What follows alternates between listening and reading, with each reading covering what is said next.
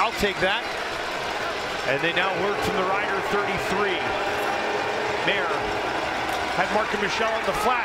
Looks to the end zone instead. Lays it in there. They got it. Touchdown Calgary. Back to Barnes.